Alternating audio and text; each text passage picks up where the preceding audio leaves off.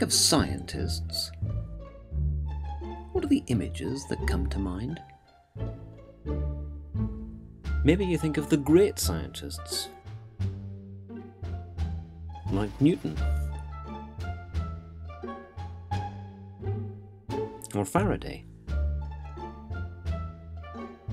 or Darwin, who dominate the history books because of their genius. Or maybe you think of people in white coats doing mysterious things in a laboratory. We see these images so often on TV that it can be difficult to escape from them.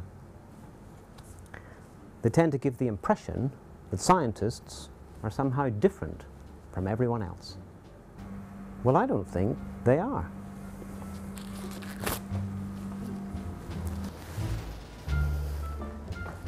If you strip away the white coat and talk to them, you soon find that the people who do science are actually a lot more normal than you might imagine.